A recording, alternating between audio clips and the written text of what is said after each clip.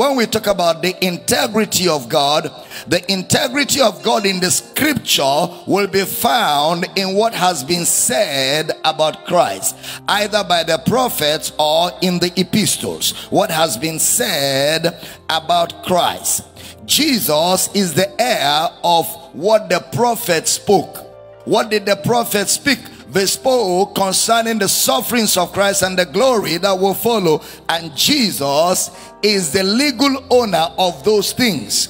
The things that the prophet spoke applies to Jesus. Now, for example, look at Luke chapter 9, verse 51. And it came to pass, when the time was come that he should be received up, he steadfastly set his face to go to Jerusalem. Next verse.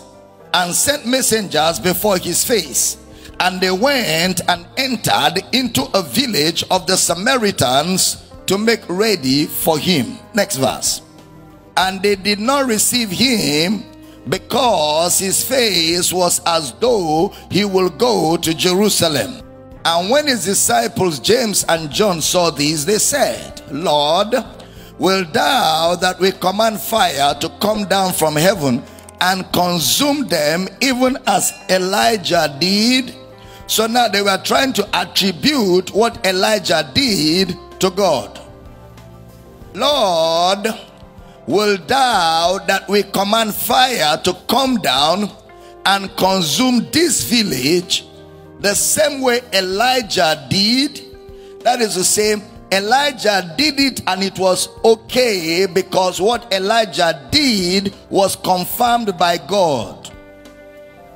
Because in their minds, Elijah commanded fire to come down and consume, and God answered the prayer by sending the fire down.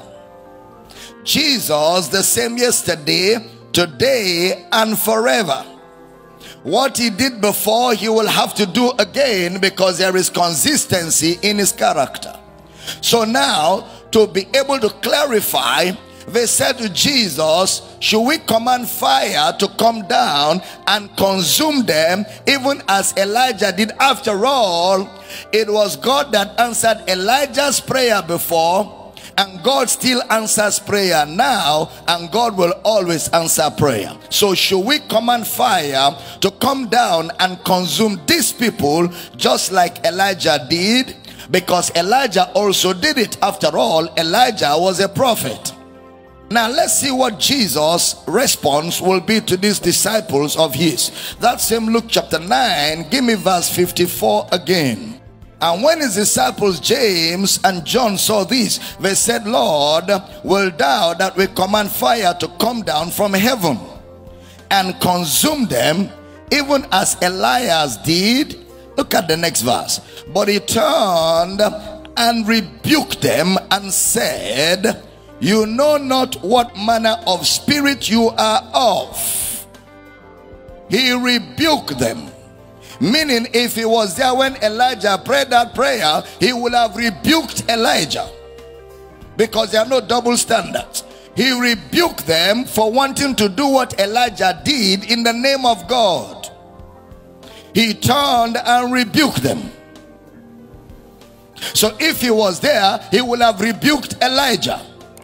Which also implies that the prayer was not answered from heaven. Because if the prayer was answered from heaven like they implied, he would have answered them from heaven also. But he turned and rebuked them and said, you know not what manner of spirit you are of. That means the spirit that was in operation in Elijah at that material time was not the spirit of God. You know not what manner of spirit you are of. Oh God, answer it by fire. Let him be my God. You better mind what you sing and think about what you sing before you sing it. Because the God that answered that prayer was not the Father of our Lord Jesus Christ. You see, that's why Jesus said to them, you know not what manner of spirit you are of. That is, but my spirit in you is not the same spirit that answered that prayer. You know not what manner of spirit you are of. Then look at what Jesus said in verse 56. For the Son of Man is not come to destroy men's lives, but to save them. And they went to another village. That means God's power can only be found within the framework of salvation. God's power can only be found, God's power is only demonstrated, and God's power is only validated within the framework of salvation. You know not what manner of spirit you are of. The Son of Man has not come to destroy, but to save. So God's assurance is in salvation. God's assurance is not in destruction. God's assurance is in salvation. The gospel is the power of God to save. The gospel is not the power of God to destroy. The gospel is the power of God to save. The integrity of God's word will be within the framework of salvation. The integrity of God's word is within the framework of salvation. I mean, look at the 4 gospels and the book of Acts.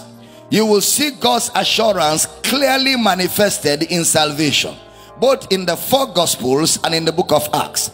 You know, people have strange views about God fighting for them. God will fight for me. God will fight for me. And most of the times when they say that, they are trying to force God to respond within the framework of their anger.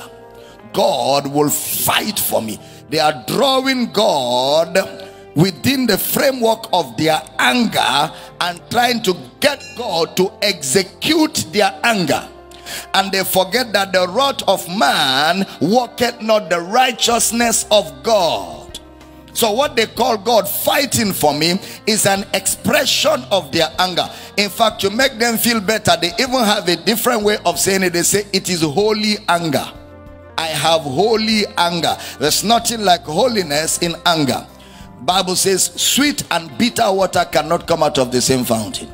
Anger cannot be an attribute of God. God can only be seen within the framework of salvation. So the integrity of God's word will say bless and curse not. Bless and curse not. Pray for those that abuse you. Pray for those who despitefully use you. Bless them and curse not. That's the integrity of God's word. So Jesus corrected all the wrong impressions about God. Jesus corrected all the wrong impressions about God. Did you notice that in the 4 gospels, the ministry of angels did not accomplish any single destruction? Both in the 4 gospels and in the book of Acts, you will not see where angels destroyed anybody. Even when they went in to save, they saved without any casualty. Even when they got involved in helping, they helped without killing anybody. Why? Because the power of God is only made manifest within the framework of salvation.